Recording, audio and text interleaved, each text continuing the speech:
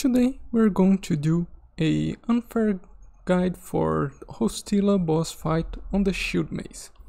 Here I'm using builds I already showcased in the channel, so you can check them out later. Here we just buff ourselves, cast True Strike. Casting True Strike early really helps a lot. The buffs are nothing much, Mage Armor and Protection from Evil on the pet. We also bought a Scroll of Blur on the Mongrel base, so we could cast it on our pet. Otherwise it's just Enlarge Person, Bless, and of course the True Strikes. Our main character also has Mutagen, so we have that as a buff as well. Now we just charge Hosilla. Everybody is already set up with their True Strikes. Our main character of course goes for Vital Strike, that does a lot more damage. Here I forgot to equip Wenduag with a glaive. We should use a glaive, it does more damage than a bow early on, especially with Enlarged Person. And every little bit of damage on unfair helps a lot. Here our main character build does just so much damage, the fight is a lot easier than usual. The Quasits are usually hardened than Hosilla in my opinion. We still have a cast of True Strike on our main character. Try to get your damage dealers away from the Quasits, even if it takes an attack of opportunity. And kill the one close to Len first, as Len will die much quicker than our leopard. The Quasits can only hit our leopard on a 20, and we also have blur, so it's a very low chance of our leopard dying before Len. Our main character can kill a Quasit by himself, so let's just use Seelah and Wenduag to chip away at the Quasit attacking the leopard and let our main character deal with the other one. Now it's pretty much just cleanup. We still have fortune now that our True Strikes with our main character are gone, and there you go, Hosilla and the Quasits down. That's a pretty clean fight with the builds we have.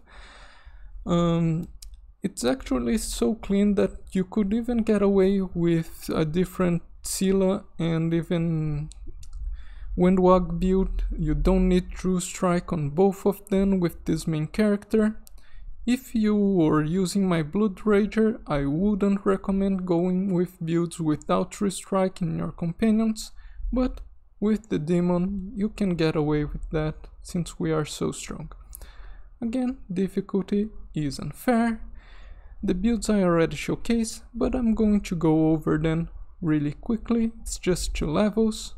Main character starts at Rowdy Rogue into Vivisectionist for that True Strike and Mutagen. Seelah is a Sylvan Sorcerer for the pet and also for the True Strike spell, of course.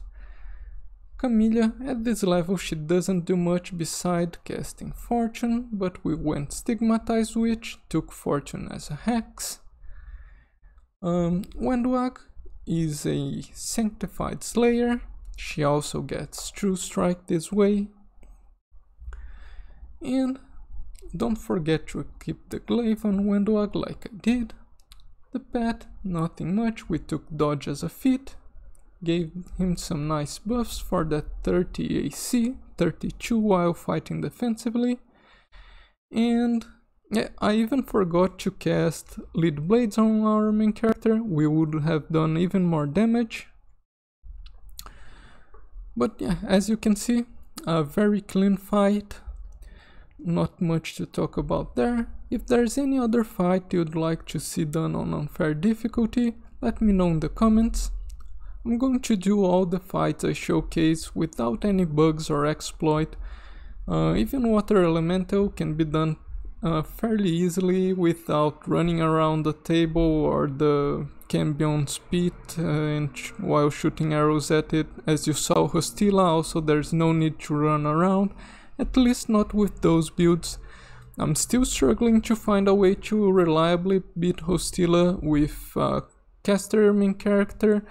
on unfair difficulty, but yeah, the fight gets much more difficult if you use a caster, even more so if you are going the angel mythic path, and then you have to fight Wenduag as well.